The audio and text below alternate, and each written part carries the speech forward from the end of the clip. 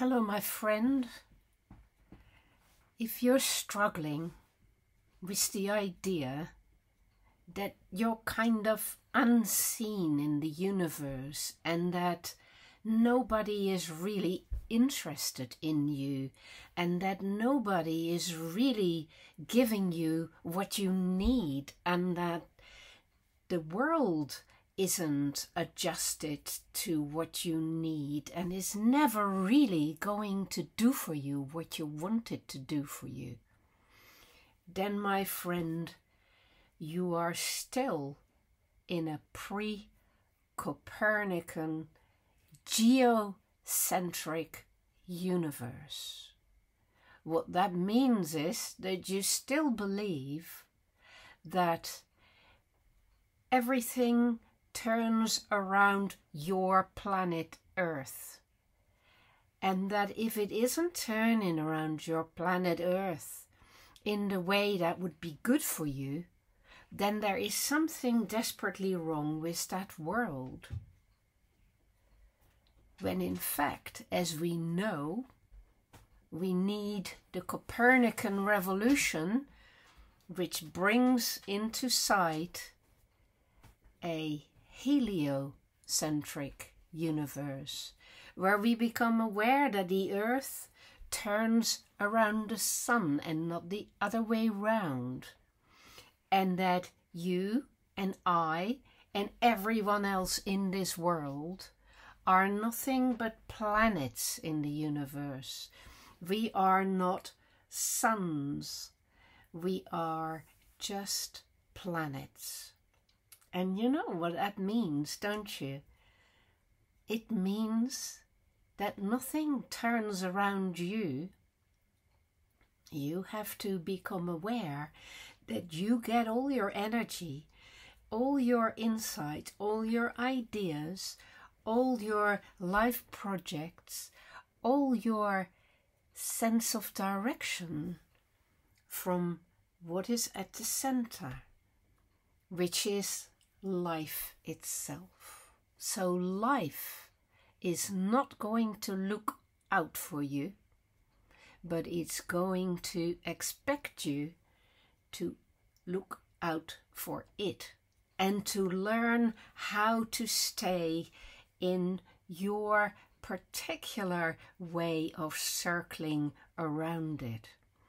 And the fact that each and every one of us circles around the sun in our own different way means that we never run into each other in a completely obliterating way, but it is also very difficult to be on parallel path and to find ways to communicate across that essential divide.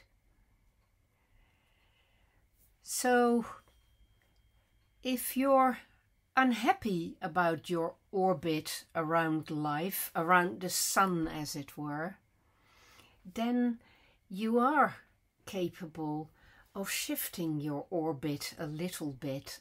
Unlike the Earth or unlike the other planets, we do have a margin of freedom to move ourselves slightly in a different way so that it suits our lives better. We can make changes in our lives, in other words, and we have a bit of willpower. But if we don't accept that it isn't us that matter, as I've said before, but it is life that matters, then we're going to be barking up the wrong tree all the time.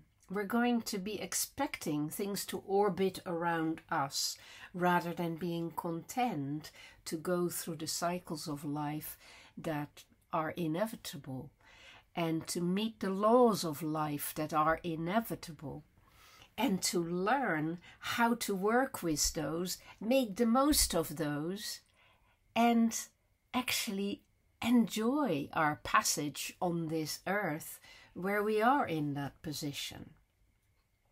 So stop being geocentric, egocentric, or anthropocentric, and start being heliocentric and existocentric, if you like, or biocentric, better, centered around life.